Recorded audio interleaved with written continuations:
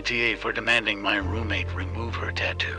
I'm still somewhat new to Reddit, but using a throwaway, because I have mutual friends with my roommate who follow my personal account.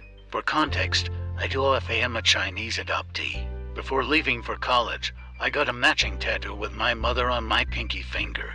It's basically a red band that's supposed to reference the Chinese myth called the thread of fate. How an invisible red thread connects you to the ones you love.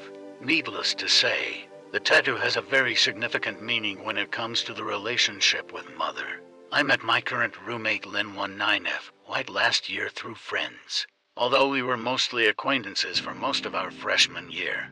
Dorming for this year was super frustrating and competitive, but I was relieved I was able to room with someone I knew like Lynn. All of our friends got together for a housewarming party, and we started playing Jackbox, specifically the Faker game, to get to know each other better. One of the questions I was called out for being the faker was, raise your hand if you have a tattoo. Lynn was confused why everyone said I had a tattoo, as it's not very noticeable. So I showed it to her and briefly explained its meaning. She said how cool and meaningful it was and enjoyed the simplicity of the tattoo. I thought that was the end of it, as the topic wasn't brought up again. This week was our finals, so admittedly I was already very stressed.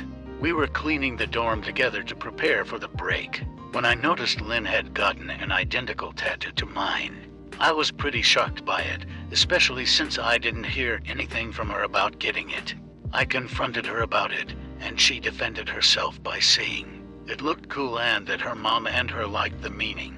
The fact that she got it with her own mother made me even more upset, as my tattoo was very specific to my upbringing and made it feel less special. I told her she needed to get it removed or I'm moving out.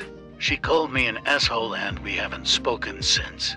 Our friends are split on the issue, with some saying I'm the asshole for trying to control what's on her body and coming off rude, and others saying she overstepped by stealing a meaningful tattoo of mine.